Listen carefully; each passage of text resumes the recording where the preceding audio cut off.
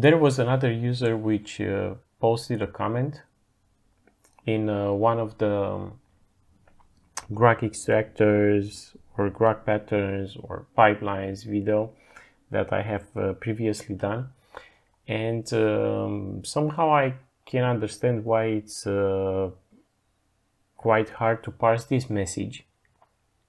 Therefore, I have selected it in here, and I can show you how you can do it with Grok patterns. So we will need to go to System and then Grok Patterns, and we will create a pattern.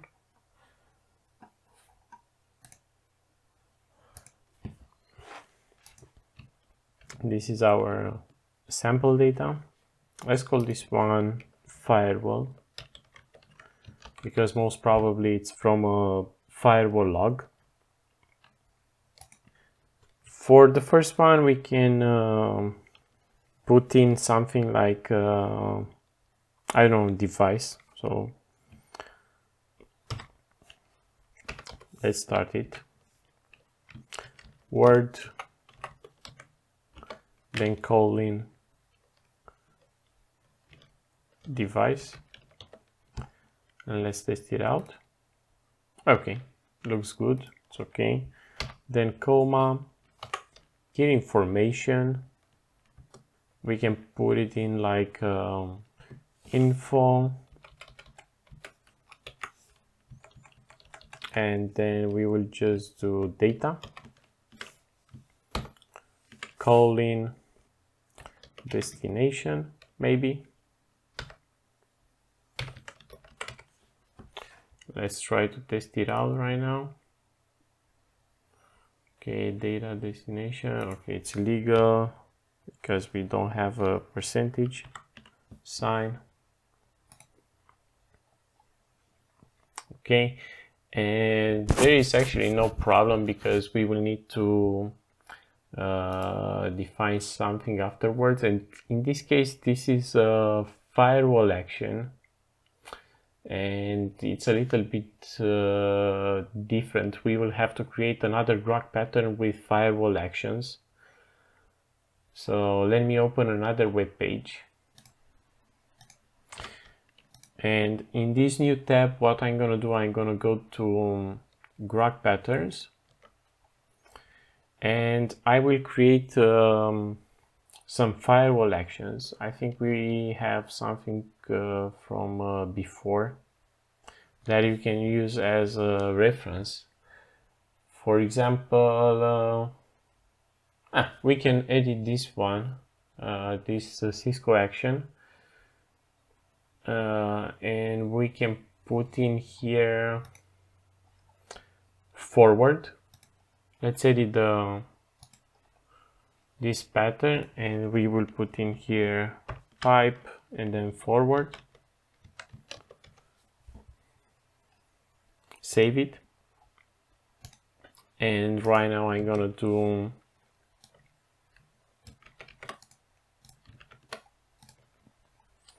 a Cisco action instead of data, and I'm gonna put action and test it out. And as you can see, it works. Yeah, we have the destination, we have the device, we have the action, which is forward, and after forward we have a colon. This one is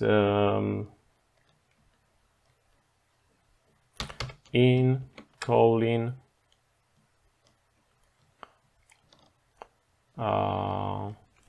and LAN. This one we can do it with the data.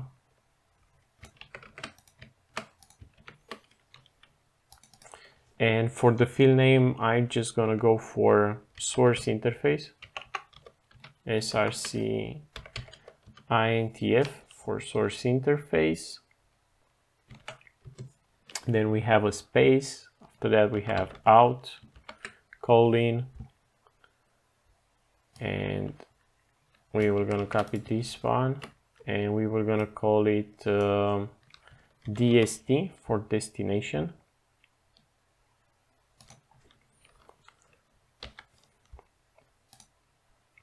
Let's see how it works. Yeah, we have the source interface, the destination interface, or we can do it like inbound interface, and then here outbound interface. Yeah, you can see how the fields are changing. So now we have a source MAC, and I'm gonna do just src-mac,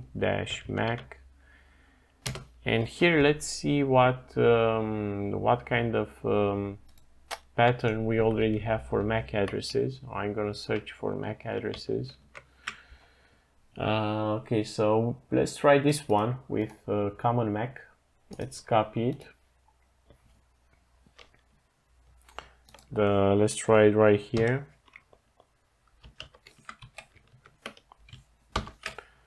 Let's do source MAC. After that, comma. Let's test it.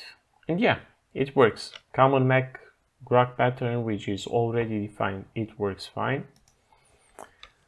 Then we have the protocol TCP.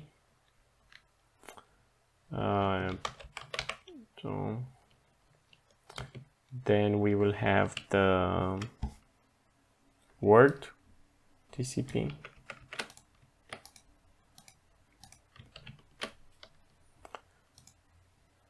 So let's call this one protocol, which is TCP. And here we have an acknowledge flag, acknowledgement TCP flag. So let's do it this way. Let's do a backslash in front of those open brackets. Let's do the following. Let's do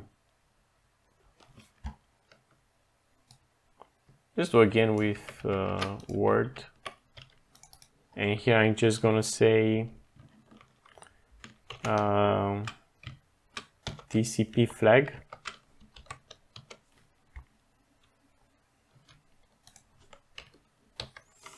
comma. Right now we have source IP address, destination IP address, and these ports. Let's see if we have something in our previous Grok patterns with suricata.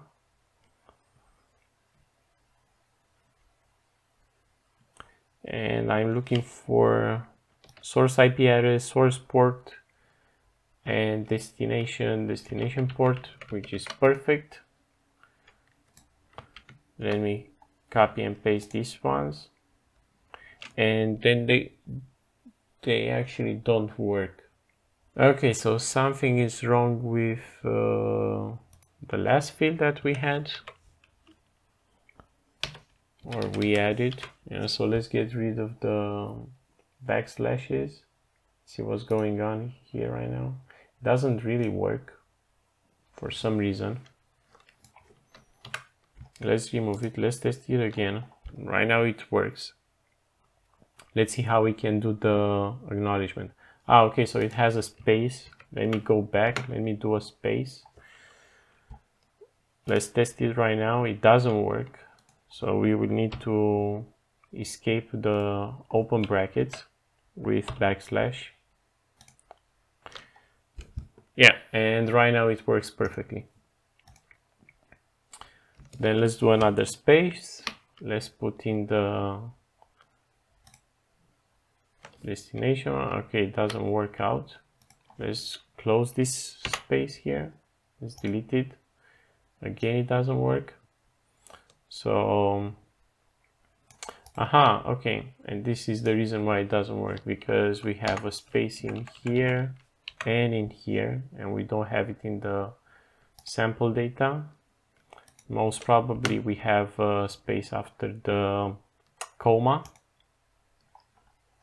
And yeah, right now it works perfectly. Yeah, so we have the the source, we have the port, the source port, the destination IP address. Looks good. After that, we have the NAT translation. So we don't really care about this IP address right here because it's just repeating itself. So we can put it as unwanted and the port, and we will just gonna need this IP address over here. And what we can do, we can do it this way. We can copy the previous value. Of course, I will need to escape the open brackets. This one, the source IP, we actually don't need it because it repeats itself, so we can put it to unwanted. And I will do the same for the source port.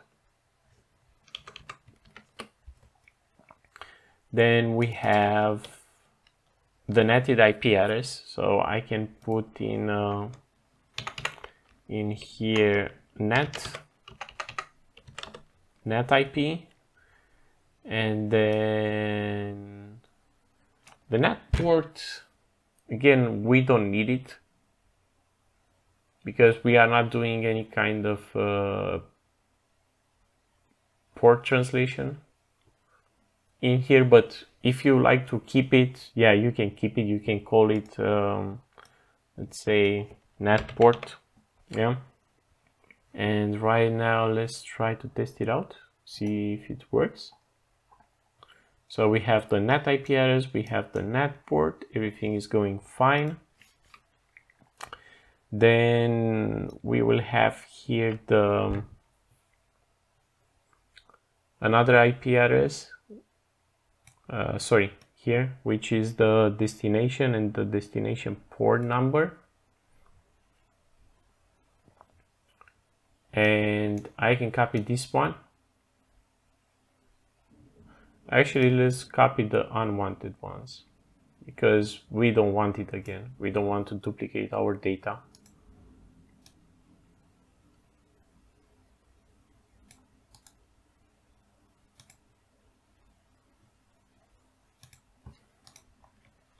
So let's do a backslash dash backslash greater than,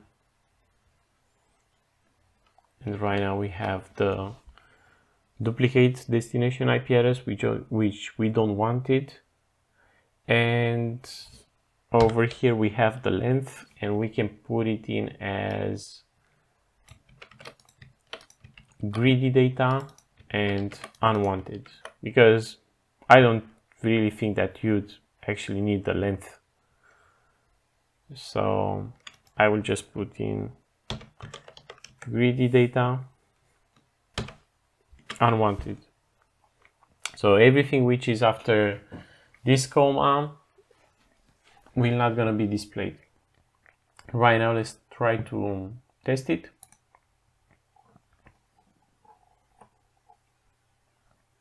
And yeah, everything is fine.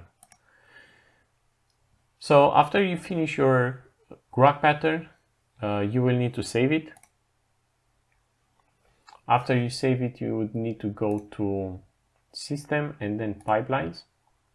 And most probably that log is from a pfSense firewall. So I'm going to go and edit this one. And I'm going to go and edit this time the Suricata rule. So we already have 2 lines in here, and I'm just gonna call this one, let's say, firewall 1, firewall 1, and then the Grok pattern is firewall. So let's make sure that we have the correct pattern.